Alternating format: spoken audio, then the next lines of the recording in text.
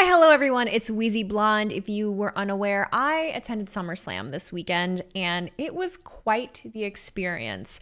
I've never been to a pay-per-view before, premium live event. I've never been to a premium live event before. I've never been to that big of a wrestling event before. So I was definitely a fish out of water, and I have a lot of thoughts about how the weekend went and what exactly happened. If you could do me a huge favor before we get rolling, please hit that like button, subscribe, and hit the bell for notifications so that you can be informed every time I make a new video. We are on a roll lately, let me tell you. Look at us go. I had every intention of vlogging the whole experience, but I was having a lot of anxiety and I didn't do as much as I planned. I am going to include some of the clips of us arriving to the stadium, some fun little things that happened. Here you are. Hi, hello, this is Wheezy Blonde. We are trying to do a SummerSlam vlog today, but I'm not used to vlogging and I'm not very good at it, but I just wanted to give you a little bit of a look of what I'm dealing with at the moment. We have Cody with me here.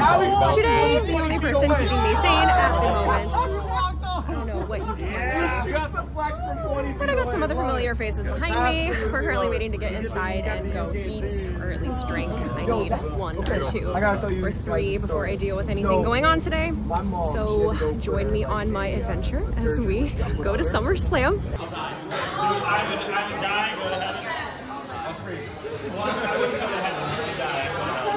Everybody say hello!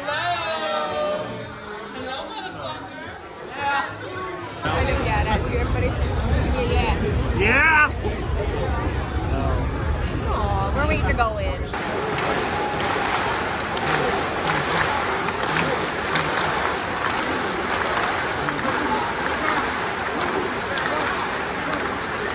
We did also drive up on Friday and we went to a free meet and greet for Seth Rollins and Rhea Ripley, and they were both late to their meet and greets. We stood in the sun for a good 3 hours. I have sunburn on my hair part. I didn't actually really get to meet Seth Rollins. It was my husband's mowing the lawn right now.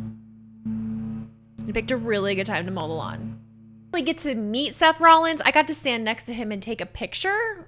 And I hate the picture. It was very rushed. I was sweaty. I was hot. I basically said hi, stood next to him. They're like, hurry up, take a picture, go, go, go, go, go, and walk away. And so she snapped 5 pictures on my phone. My hair was in my face. I moved away, so only one of the pictures was doable. And I feel like I look like a chubby 12-year-old in them. So it's fine, whatever. But I didn't really get to meet Seth Rollins. I got to stand next to him. I am newer here on YouTube, so maybe this doesn't quite make sense, but I was dealing with a lot of imposter syndrome. I was around other creators, and for lack of a better explanation, a lot of TikTokers, creators, YouTubers, whatever, what have you, definitely have an air of confidence about them. I definitely see myself as a normal ass person. I don't make a lot of income doing this.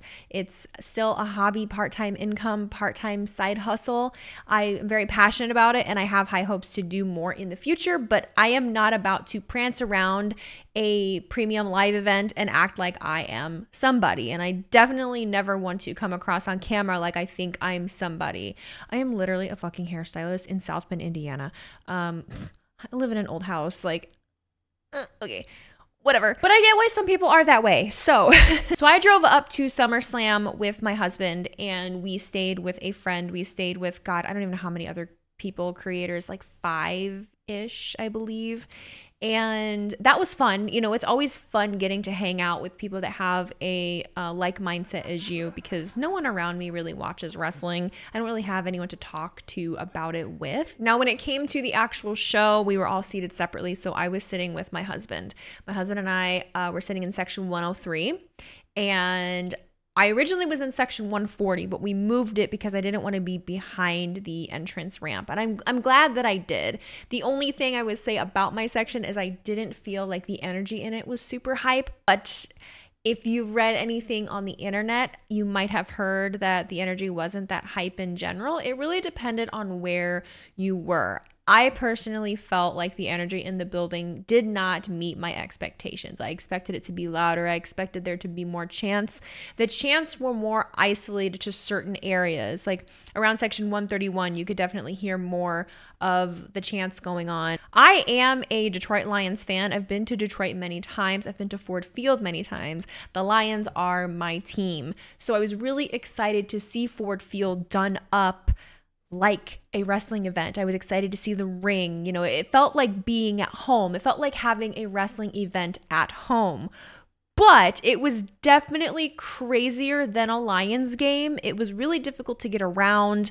People definitely didn't know where they were going. It took a really long time to get into the gate. The line was wrapped all the way around the back of the building. I'm not really sure what the holdup was there. So I was really, really on edge. I was super on edge, and I hate that about myself. I think I hide the fact that I have social anxiety very well, especially when you work behind the camera. It's really easy to put on a persona, and you have time to pause and think and recollect yourself.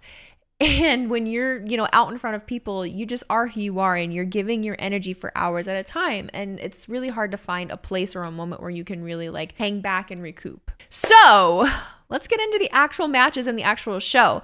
I knew that Logan Paul and Ricochet were going to be first up because Logan Paul had said on Impulsive with Seth Rollins that he planned to be at his brother's boxing match in Texas right after whoever won. Now, Logan Paul won. I really did enjoy this match. I felt like it took people a minute to get into it, but as far as athleticism goes and how they were in the ring, I thought it was incredible. They're both so super talented. I know people have a lot of opinions on Logan Paul, but Logan Paul really does belong in the WWE. He was made for this. He's an entertainer by nature. His job is literally to get the heat, and he gets it. I particularly loved the carrying on of bringing attention to Samantha having to announce Logan Paul as the winner. I don't really know what to expect for the both of them after this match. I know I just saw announced today that Logan Paul is going to be having a boxing match with somebody. I don't feel like looking up who that was, but it's with somebody. I don't watch boxing. But yeah, overall, I really love the match. I don't like to rate matches. I just want to tell you how things went as we go along. Moving on to Cody Rhodes and Brock Lesnar. Brock Lesnar's my boy. I love Brock Lesnar. I was super excited to see Brock Lesnar live in person. I was super excited to see Cody Rhodes live in person. I hated that I loved both people that were in this match because I didn't know. I was cheering for both of them. This wasn't one of those matches where I picked someone to boo or that I felt there was a particular heel that I needed to be booing. So yeah, maybe the people around me were a little confused. I don't care. It was a little bit of a slow start, but I understood what they were doing. The continuous countouts, where Brock is throwing Cody out of the ring, and then you're getting to the 7 count, and then Cody jumps back in and doing it over and over again. It very much was giving a predator playing with its food, playing with its prey, and I adored that. It got me a little more invested for the ending of the match. Brock Lesnar's shorts shredding apart mid-match. I don't really know how that happened. I've never seen that happen to him before, but I thought it was hilarious. Ending of the match, we know Cody Rhodes won. Good for him. This is the end of their saga, end of their story. I think the moment at the end of the match, having Brock and Cody shake hands and Brock showing sign of respect to Cody Rhodes was a really, really nice touch. I really liked that. I appreciated that.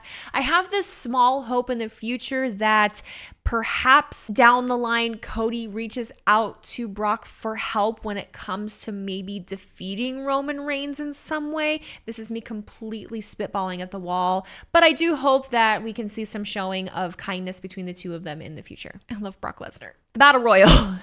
I did not anticipate to enjoy the Battle Royal as much as I did. I didn't necessarily know what the purpose of it was, but I think I'm seeing now the purpose literally was to give LA Knight a bit of a rub. Before the match officially really started, when they announced Omos, I died. I tried to do some reaction videos with a microphone to catch my reactions, but the audio was just absolute trash, which sucks. But I laughed my ass off when Omos came out.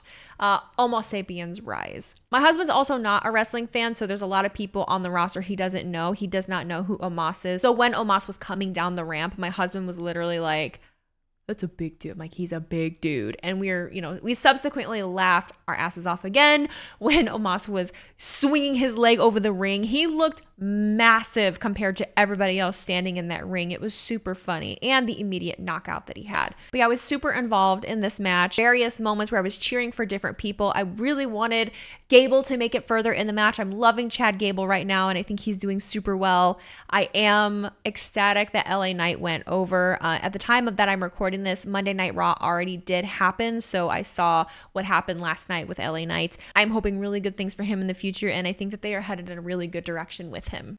Shayna Baszler and Ronda Rousey. I actually didn't go into this thinking it was going to be what it was. I expected a lot more. I expected a lot more from the both of them. But from the very get-go, just there was no energy exuded in this match. Nobody was into it.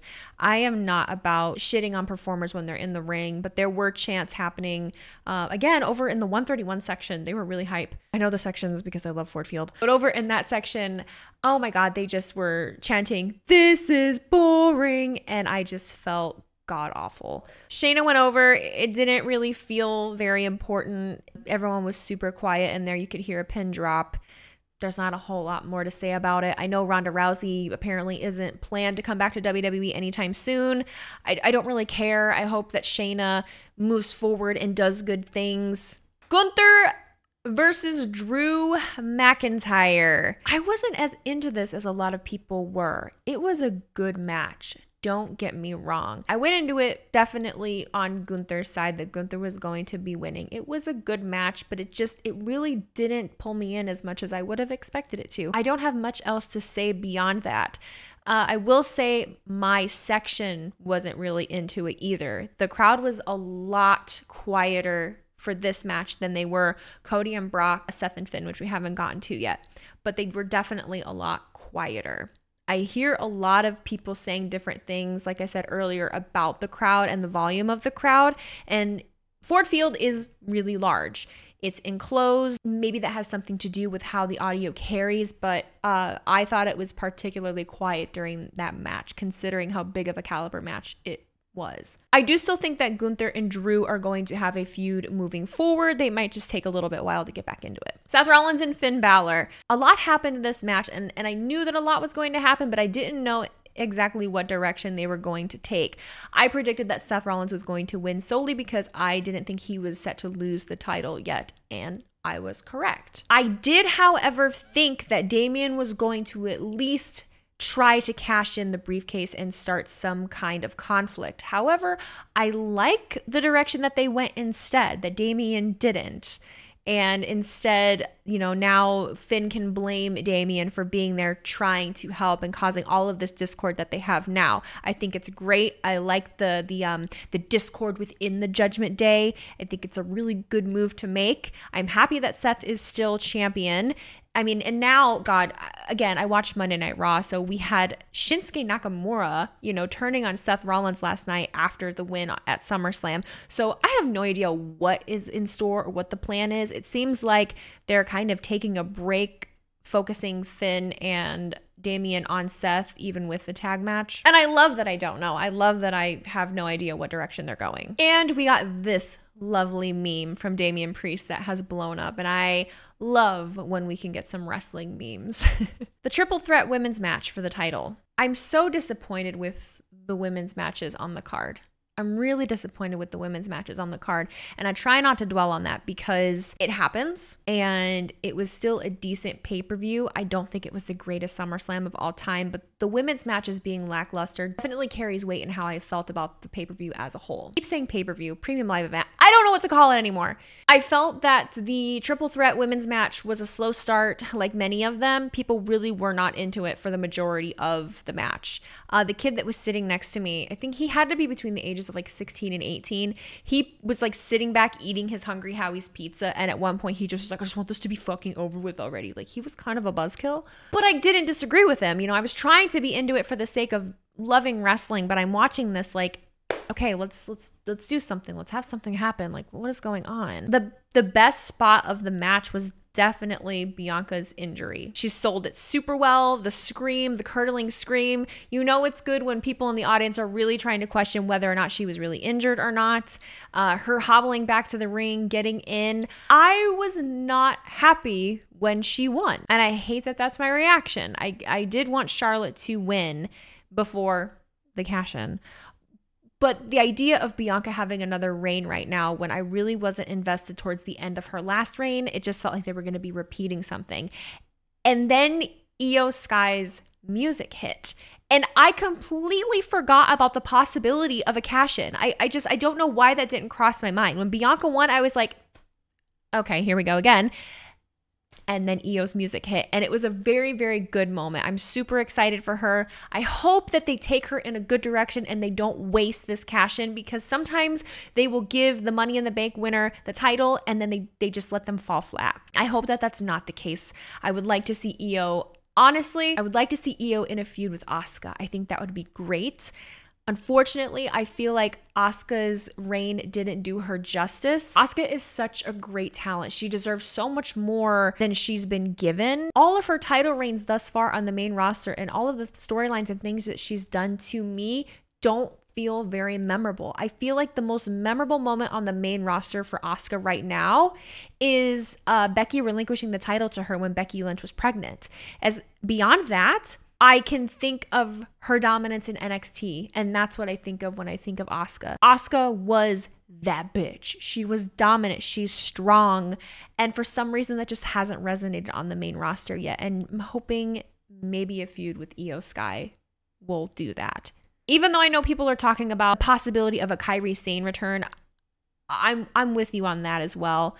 But we'll see what happens. And the tribal combat. The tribal combat, Roman Reigns versus Jey Uso. I wanted to be more invested in this than I was. It was a good match. It was a good match. Don't get me wrong. Really enjoyed honing in on Paul Heyman's expressions during the match. There weren't super memorable spots for me until they got out of the ring and Solo got involved and everything that happened thereafter. The one thing I've seen other people talk about and that I have questions about myself is just the interference, it being tribal combat. I know that we'll get an explanation on that possibly Friday. The main thing I know, the main purpose and the main reason to talk about the match in general is just the turn by Jimmy Uso. The amount of different opinions and things that people are saying about Jimmy showing up and turning, you know, and there were a lot of people that were like, why would Jimmy be helping Roman? I don't think that that's what's happening. I don't think that that was the case. I don't need an answer right now. I don't need to know why Jimmy Uso did what he did at SummerSlam. He's going to tell us. You know the Usos? You know Jimmy got a big mouth? He's going to show up on Friday. He's going to tell us exactly why he did what he did. And we're going to get an explanation from there and move forward. That's, you know, what people have to do. They have to speculate. They have to complain. They have to whine because they don't know things right now. They don't have an answer right now. You're going to get your answer. Chill the F out. I personally think it's a great move. It carries on the Bloodline story without keeping it too stale, because I don't think that it's stale. A lot of people are saying they're done with the Bloodline story. It's too repetitive. It's this and this and this. And how is it repetitive when you just had one of the Usos break up essentially with the other Uso? Now you have all four members of the tribe that are basically feuding with each other. How is that not keeping it fresh and keeping it different? I don't think that it was time for Roman Reigns to lose the title, and I don't think that Jey was the one to take it off of him. I don't think he should have been the one to take it off of him. Overall, my thoughts on SummerSlam itself, I left feeling let down. I think I had too high of expectations, and I'm not an overly critical wrestling fan. I don't like to be. But I think I feel this way anytime that I go to a live event. I definitely anticipate and expect so much more. And when the energy in the building or the energy of those around me doesn't match how I'm feeling, it definitely does ruin it for you. There's a different experience seeing it live in person and seeing it sitting at my setup from home, where I can kind of gather my own reaction and not feed off of what other people are thinking or saying in the crowd. Another huge difference is not being able to hear commentary and not being able to hear the ring mics. When you are watching live, you're in the crowd and you are just watching the action happen. You can't hear the dialogue between the talent, and you can't hear what the announcers are saying. Those are two really important components, I think, to WWE television. So when we got back to the place I was staying, I did watch through most of the pay-per-view to hear what was being said, and I think that it was a much better viewing experience watching it from home. It sounded quieter from the TV as well. But like I said, Ford Field was a little more tame than I had expected a Detroit crowd to be. I've been to a SmackDown at Little Caesars Arena, and that was a crazy show. this just didn't have the energy. I checked Ticketmaster when I was still sitting in my seat to see how many tickets were left to be sold by scalpers and whatnot, and there were still a lot of seats available. From what I saw on TikTok, there were a lot of people that bought last minute tickets that really aren't wrestling fans or that were wrestling fans in the past. So there were a lot of people in the crowd that have no current knowledge of professional wrestling or what's going on WWE television right now.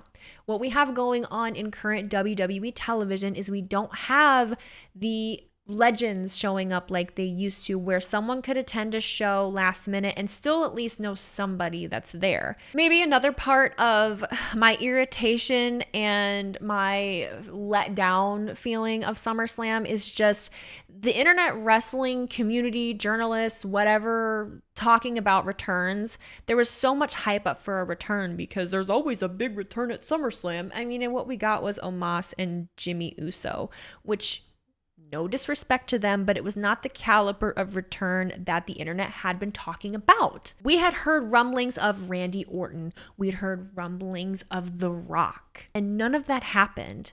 And I feel stupid for having a part of me thinking that it was a possibility that it was going to happen. We really need to stop putting stake in a lot of online journalists. I'm sorry, because so many of them will say this is happening, be prepared. It literally happened the day of SummerSlam, but they were like, not to spoil too much, but there's gonna be a big return tonight. Like, stop. What's your source? Guy in the back, janitor in the back that overheard something? My pet Rock that heard this say this? Like, shut up. Regardless, I'm glad I went to SummerSlam. I love Detroit. I love Ford Field. It was really nice. I feel like Detroit is my city, even though I don't live there. And it was really cool to see wrestling fans taking over the city, walking around with their belts, doing the woo chants.